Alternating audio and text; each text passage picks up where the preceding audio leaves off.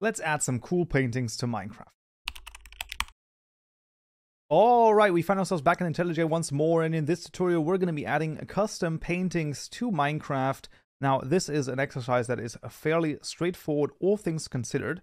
So what we want is our custom painting motifs to be added to the rotation for paintings. Now, how do we do this? It's actually not that complicated. In our tutorial mod package, we're going to right-click new package called painting. And inside of there, we're going to right-click new Java class called the mod paintings class. And this one will have a very similar structure to what we've seen before, because this is going to have a public static final deferred register of type motif in this case.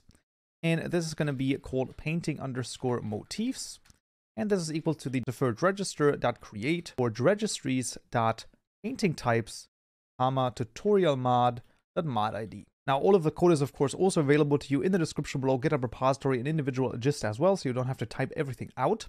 But where there is a deferred register, there is also a public static void register method with an event bus called event bus as a parameter, and then we're going to call the painting motifs.register and then passing in the event bus. Making sure that we don't forget this, we are also going to call this right here, so mod paintings.register and passing in the event bus, and then everything should be fine. And now we can add the paintings. How do we do this? Well, we're going to have a public static final registry object of type motif, and this first one is going to be called marathon, and this is going to be equal to the painting motifs.register with the name, so this is going to be marathon, and then the second parameter is going to be a supplier of a new motif right here, and the motif takes in two integer parameters.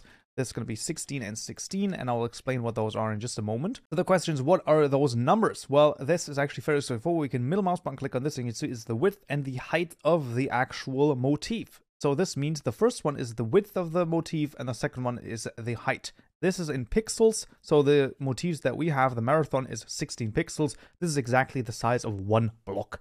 So one block is 16 by 16. So if you have something that you want, to be 2 blocks or bigger, then you can just work that out with those numbers. And we're also going to add another one. So we're just going to select this, Control C and Control V to paste it in. And the second one is called family, and family here as well, of course. And this one is actually 32 high. So this is just what we change in here. So this is just the number of pixels of the actual motif. Now they are registered, but they don't have any textures yet. So where do we add the textures? Well, they add them in the assets folder, tutorial mod textures, and then we right click new directory called painting. Very important that this is written correctly.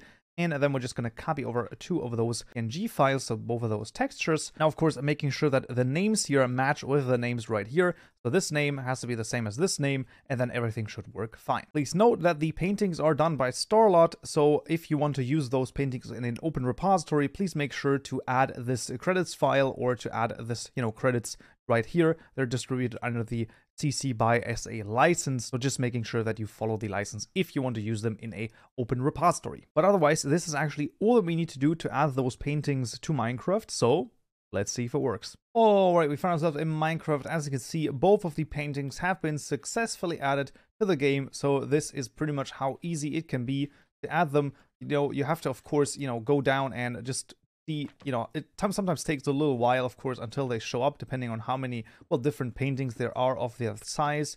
Sometimes you have to place down some, helper blocks to basically get those done. But there you go. So the paintings have been added successfully, and that's actually how easy it can be. Right, that would already be it for this tutorial right here. I hope you found this useful and you learned something new. If you did, I would very much appreciate a like, and don't forget to subscribe for more tutorials just like this one. So yeah,